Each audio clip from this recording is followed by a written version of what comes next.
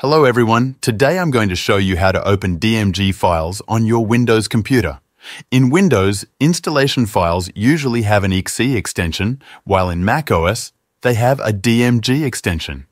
If you need to open a DMG file on Windows, I'll show you how to do it using a program called 7-Zip. First, you'll need to download 7-Zip. To do this, open your web browser and go to the official 7-Zip website. If your computer runs a 32-bit system, download the 32-bit version.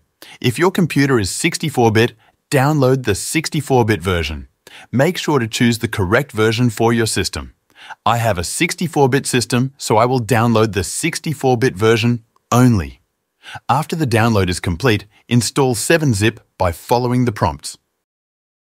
Once the installation is finished, open your File Explorer and locate the DMG file you want to open.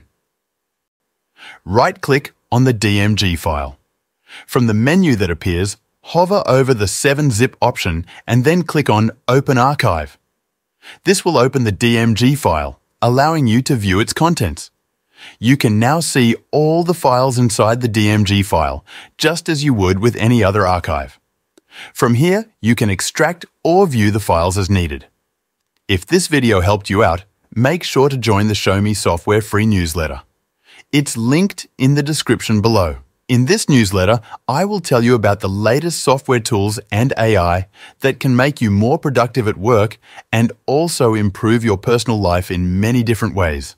You can also reply to these emails with any technical support questions you might have, and I'll do my best to help you out for free. This newsletter is completely free and will always be free, so click the link in the description to sign up.